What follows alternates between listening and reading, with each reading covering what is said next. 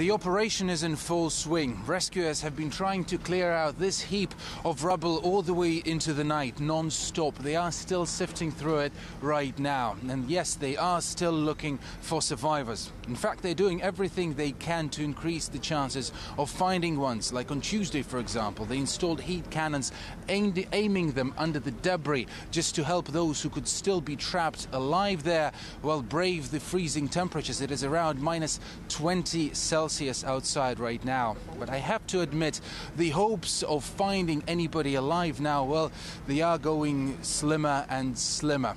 But after all, they were already slim on Tuesday when a group of workers, I guess, heard a muffled baby cry going from underneath the rubble. That was 10-month-old Vanya. He spent more than 30 hours trapped amid concrete blocks and lived.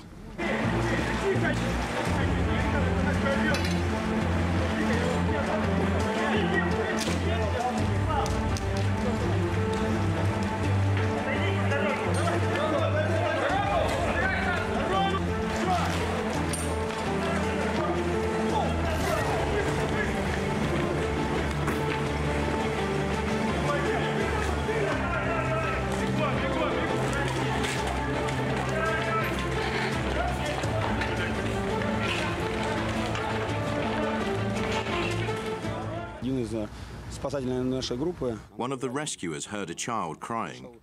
We stopped all the machinery to listen in. We were saying to keep quiet, and the baby was reacting and kept silent. We started asking, "Where are you?" Then there was a noise. We started working there, but there was a risk of further collapse. We were afraid, as the child was crying for help.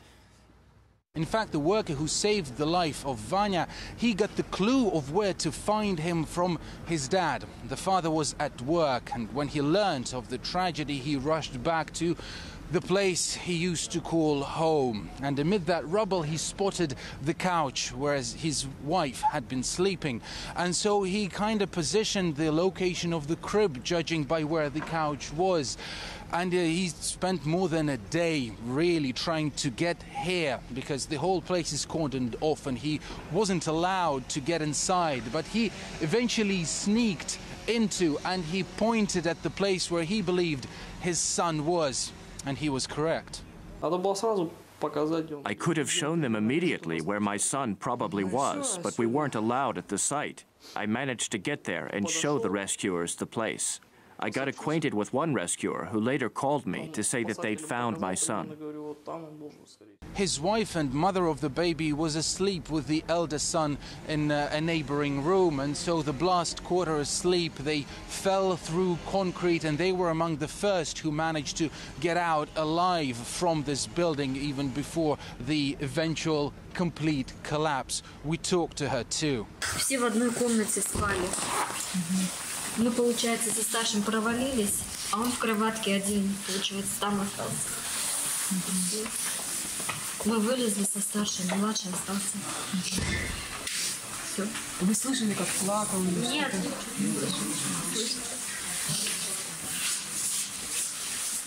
The story of Vanya and his family is a dramatic one for sure, and the whole city really takes it. We talked to many people who haven't even been affected by the tragedy directly, and they all talk about it as of a New Year's miracle, really. But there are others who have been affected indirectly. There are those who believe that there could be their relatives still trapped underneath there, and they hope for a miracle of their own.